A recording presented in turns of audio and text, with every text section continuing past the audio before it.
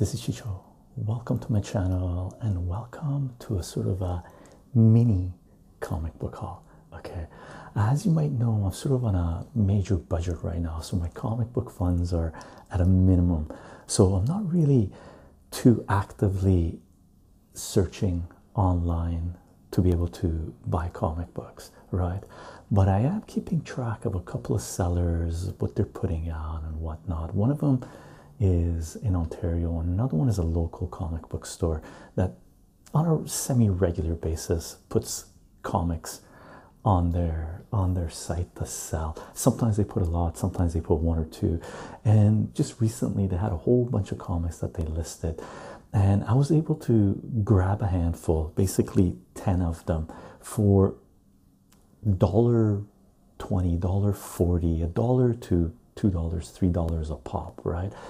The total cost of the comic book haul was $14.66 Canadian, and that comes out to, we can do just a direct what do you call it, just use online just to see what the conversion is.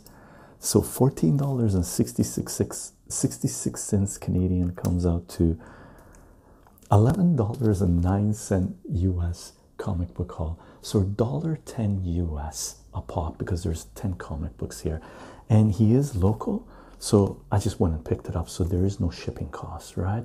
And I was scavenging, right? And that's one thing you can do when you go to a comic book store.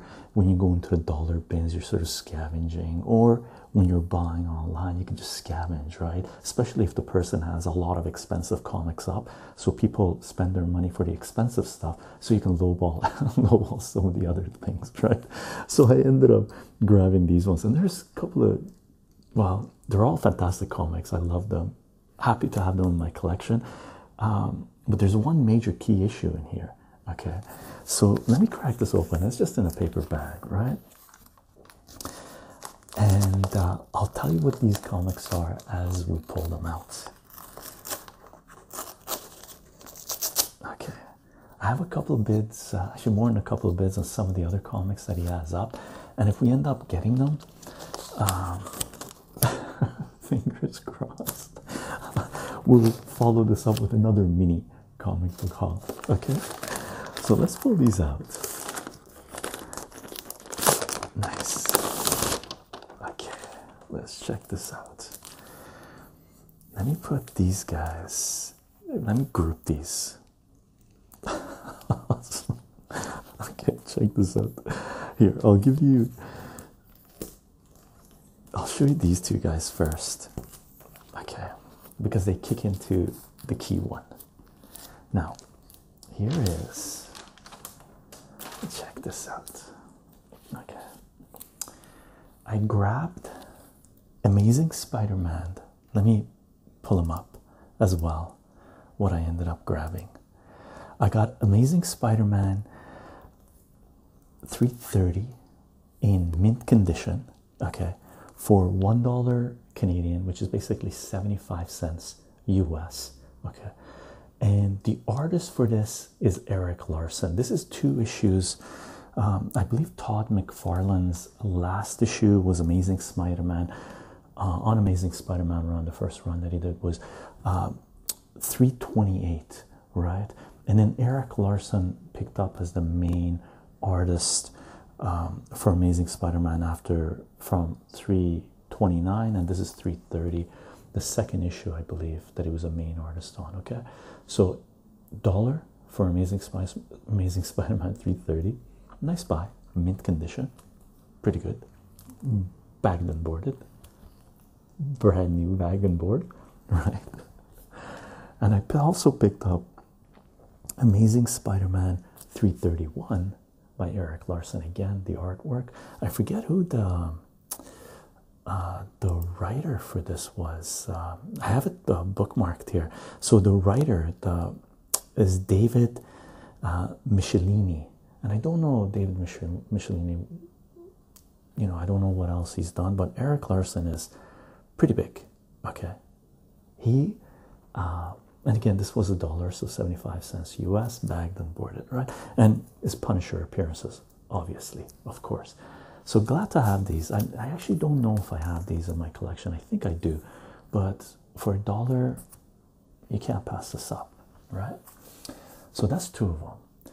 And one of the main reasons I picked that up is because I picked up another book by Erik Larsen. Okay, ready for this one? Let me tell you. Okay, I'll show it to you first and I'll tell you what I got it for, right? Megaton number 2.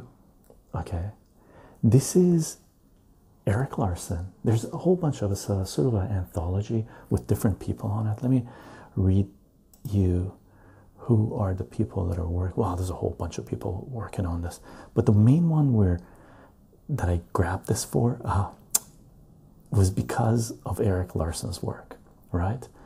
And the script is by Erik Larsen and Gary Carlson, right?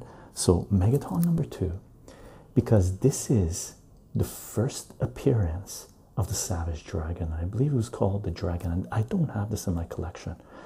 It's also the first appearance, or I believe it's a cameo of Mega Man. Okay, and this thing, let me tell you the condition it's listed as. Okay, and this guy's a good grader. He actually I found out when I picked up the book, he actually teaches a course at a local university on comic books. Our local university has a degree you can get on comic books, right? And he teaches one of those courses. He's one of the main instigators or people in charge of the whole program, right? So he's pretty good at grading comics. He knows his comic book history. He's been around for, I don't know, 35 years or something, this comic book store that he has, right? So this book graded at very fine, right? Very fine, straight up. First appearance of Savage Dragon. First appearance of, well, the information says anyway, the debut of Mighty Man. So I'm assuming it's one page. Okay. And I picked it up for $1 Canadian. Right? So 75 cents US, bagged and boarded. Okay. Now, should we take a look at this? Because I haven't seen this. I haven't seen the first appearance of Savage Dragon. And Savage Dragon is Erik Larsen's sort of main character that he created. And it's the second longest, as far as I know, second longest series from Image Comics, Spawn being the first one, and Savage Dragon is the second one. Okay, so let me crack this open.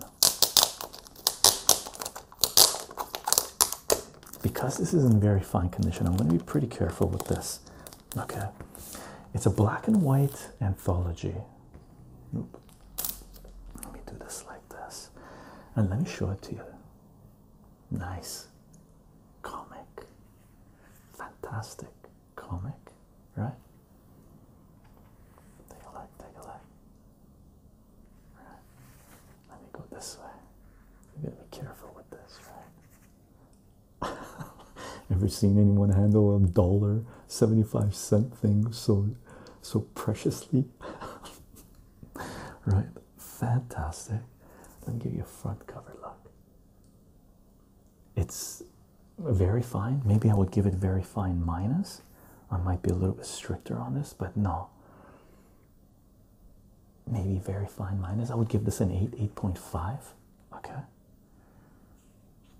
Which is very fine. Nice. This isn't the Savage Dragon. Savage Dragon one is I believe it's the second one, but this is the type of comic we're talking about. Okay, and this thing came out in 1985, right? So it's a mid-80s independent comic book series, and I believe Erik Larsen's Megaton.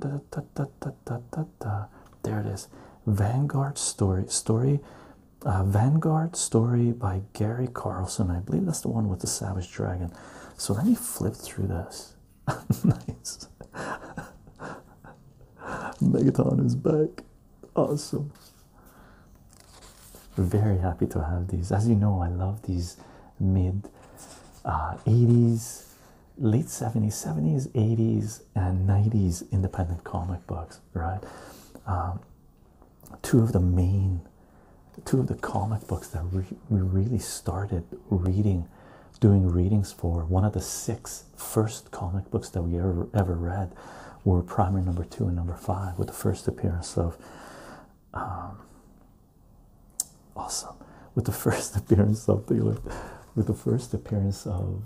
Grendel and the Max, right? And they're sort of the same style. Anthology. Let's check it out. Is that the Savage Dragon? Where are we? Where are we? There he is. There's the Savage Dragon. Awesome. Take a look at this. What rocks you? And many more. Cool. That's over. Here's the Savage Dragon. Take a look at this. I've never seen the first appearance of Savage Dragon. There he is. Take a look. Let me do this carefully, gang. Take a look. Nice. Nice. Nice. Oh my god.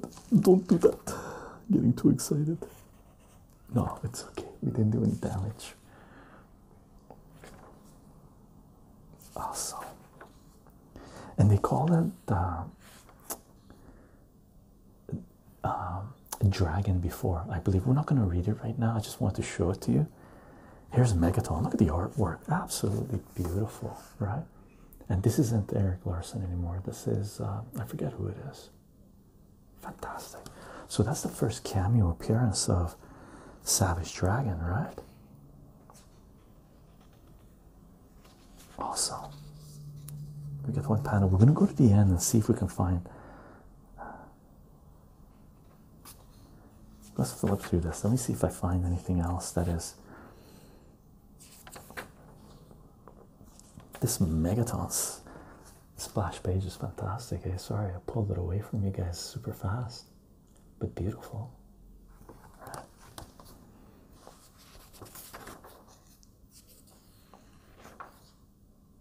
Oh yeah, look at this. Who did the artwork for this? Megaton. Artist is Clark Hawbaker. Clark Hawbaker. I don't know Clark Hawbaker, but I love this type of style of artwork. Take a look. Beautiful, absolutely beautiful. Like, seriously. Very nicely done.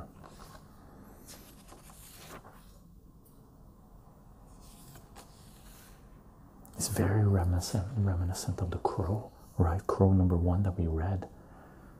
Very much similar. Wow, wow, wow.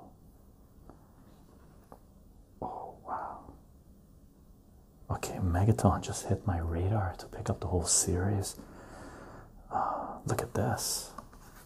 Beautiful. Absolutely beautiful. Right. Wow, wow, wow. I love finding new artists and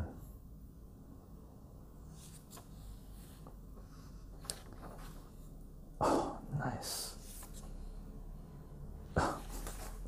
Check out this. Oh, let me find you. I don't know who the artist for this is, but it's cool. Very, very mid-80s indie. Right. This is a different artist doing the work. Different story, anthology, right? Nice. Maybe we do a reading. Maybe we do a reading.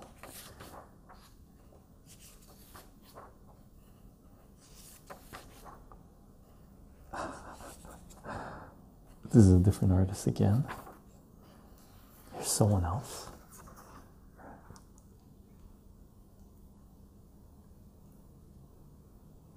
Cool. So we got a cameo, first appearance of Savage Dragon, referred to as Dragon, I believe. Okay. We got artists that we didn't know existed. Take a look at this. This is like aliens. Take a look at that.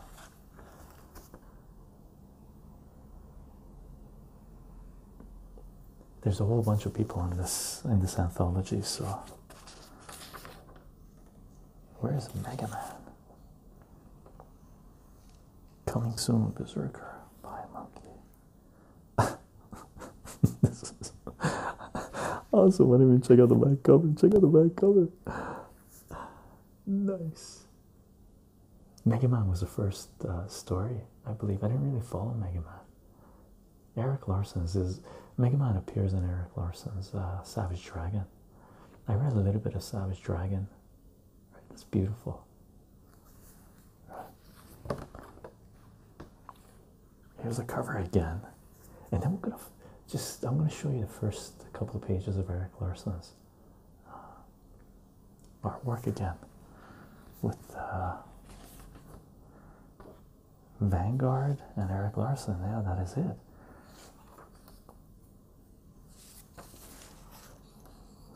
Oh, look at this splash page. Okay. Well, at some point, I think we'll have a read through this. I like the Megaton.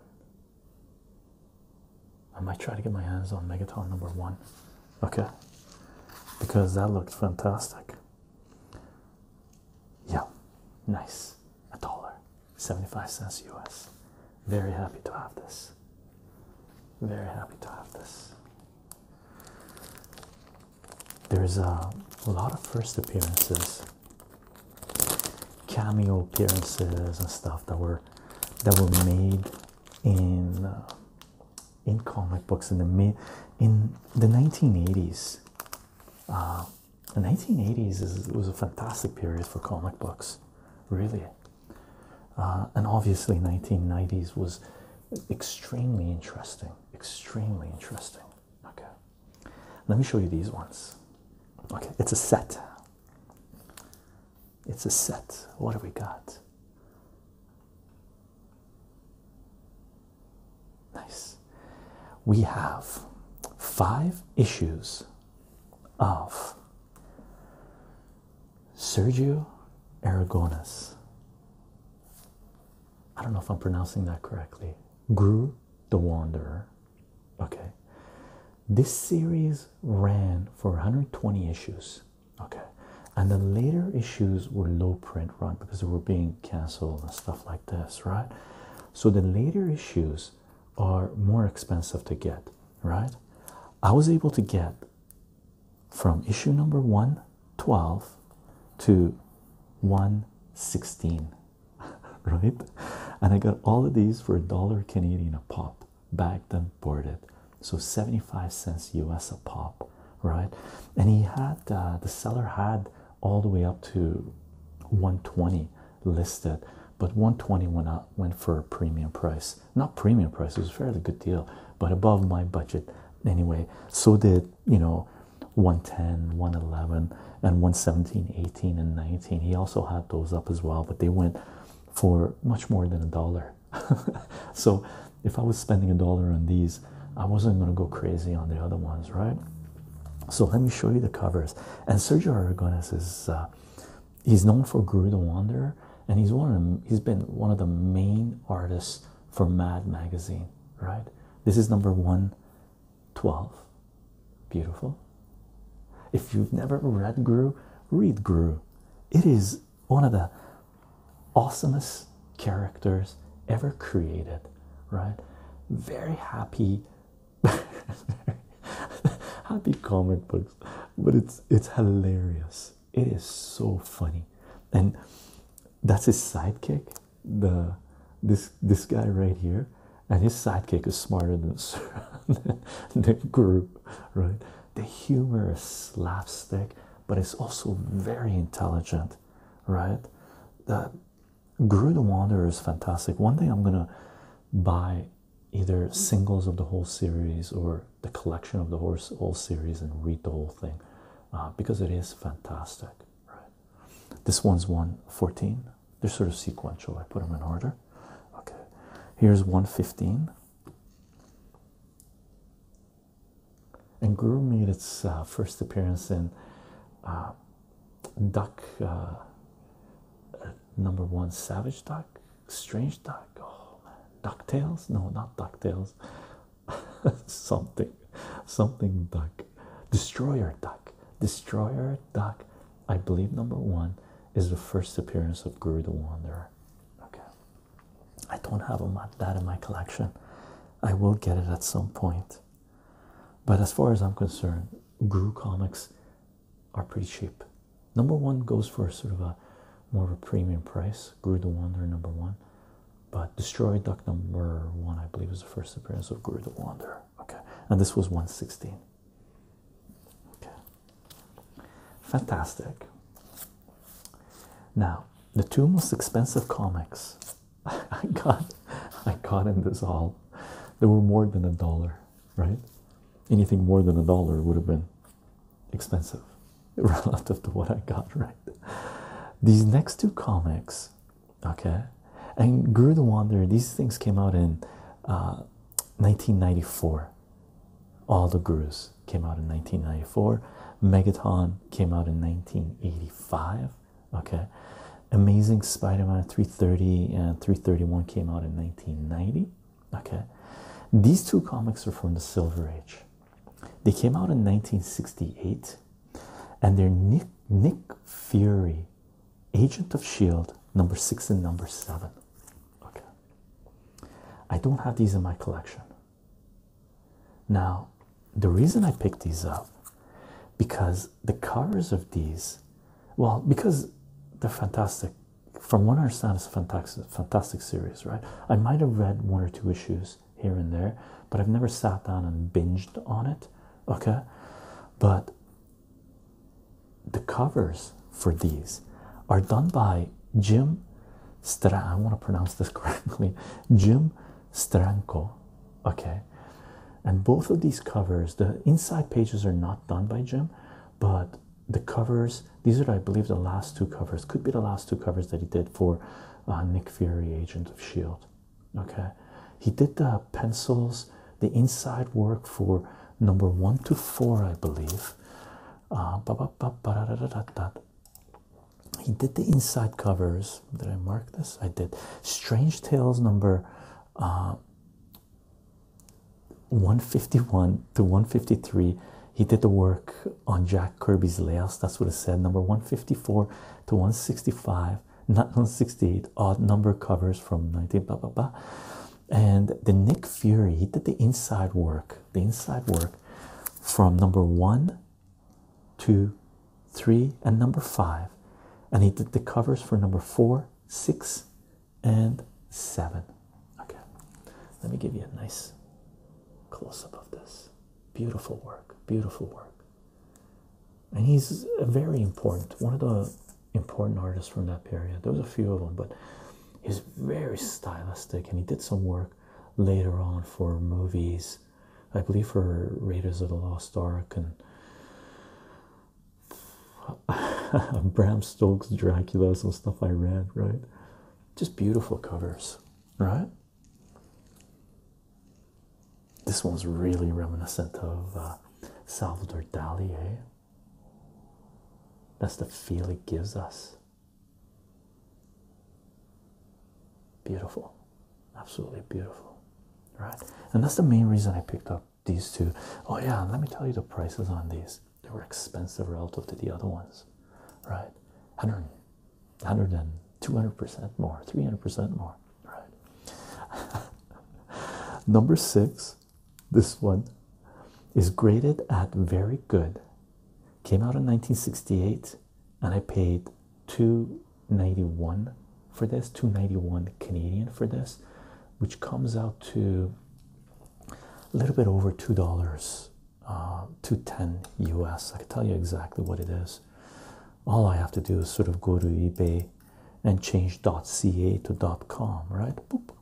And it does a conversion. So $2.19 US, right? Nick Fury, Agent of S.H.I.E.L.D. number 6, graded very good.